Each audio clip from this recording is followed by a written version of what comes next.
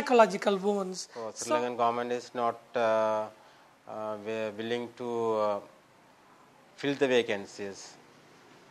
In Sinhalese area, there are a lot of teachers. They say this access to the cadre. But in our area, it is very difficult.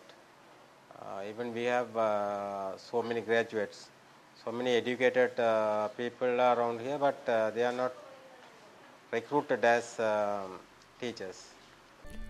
Sri Lankan government is responsible for the production of textbooks used in schools. Northeast Secretariat on Human Rights has issued a human rights report on the discrimination within the government's textbook production process to sabotage the quality of the Tamil textbooks to ensure that their quality remains inferior to that of the Sinhala textbooks. The distribution of textbooks is very difficult, and we are almost a year. The year is ending now. Now the year is ending 9 months. We are not supplied with textbooks by the government. So our students are very unlucky. எனக்கு 2 புள்ளிகள். இனி என்ன போல என்ன வெத்தின தாய் மாதிரி இருக்கணும். அவைக்கு படிக்கிறதுக்கு ஒரு நிலைமையும் இல்லை. இனி நாங்கள் ஒரு புத்தகம் வாங்குறாண்டாலும் இனி புத்தகத்தின் விலை என்ன? இனி அதுக்கு கூலி வேலை செய்து தான் அந்த பிள்ளைக்கு புத்தகம் வாங்கி கொடுக்கணும். புத்தகம் வாங்கி கொடுத்தால் மற்ற சீருட சீர் என்ன? அப்படியே பெரிய அவலப்பட்டு கொண்டிருக்கிறோம். சில தாய்மார் புள்ள குட்டியை துப்புரவாய் கஷ்ட நிலைமையால் பள்ளிக்கூடத்துக்கே விடாமல் வச்சிருக்குதுகள். அப்படியான ஒரு இக்கட்டான நிலைமையில நாங்கள் வாழ்ந்து கொண்டிருக்கிறோம்.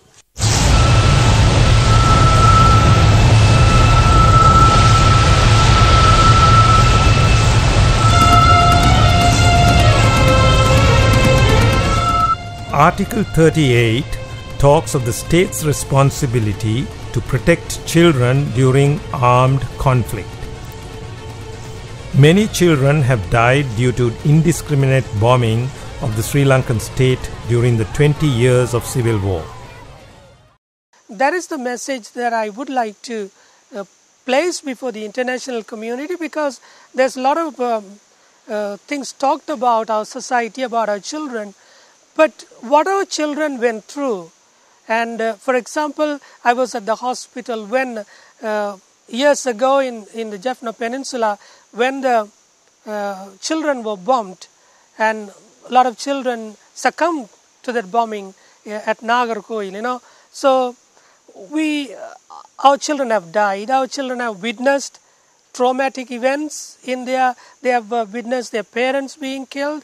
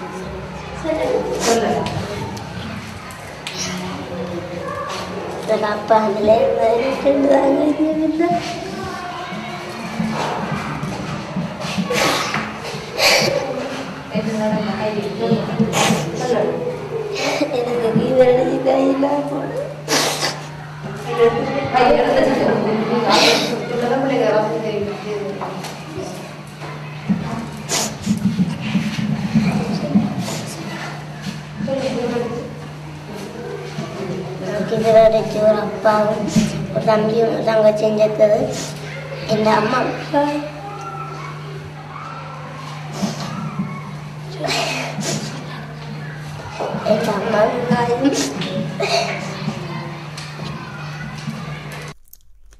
Even during the ceasefire period from February 2002 onwards, school students who protested against military camps near their school were shot dead.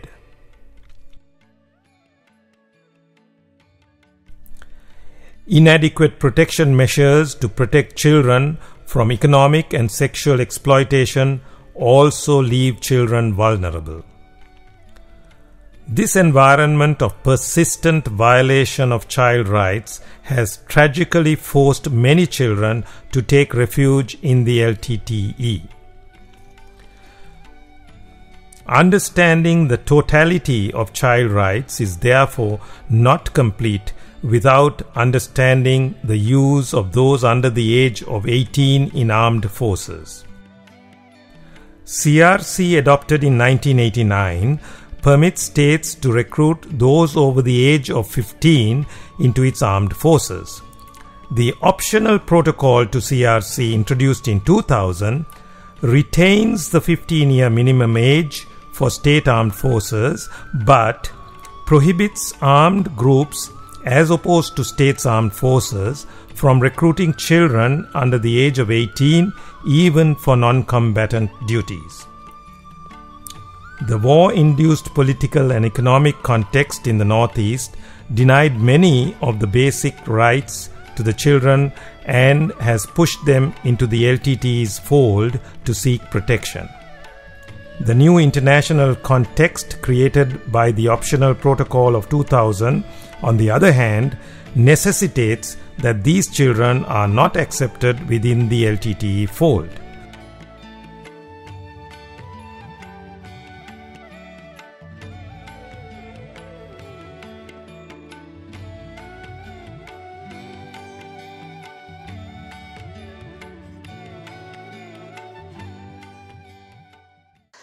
There is something serious here, something important. But I invite them to look at the picture as a whole, not only to focus on certain which could be called violation of human rights, but to look at our children as a whole, to see how much our children have suffered.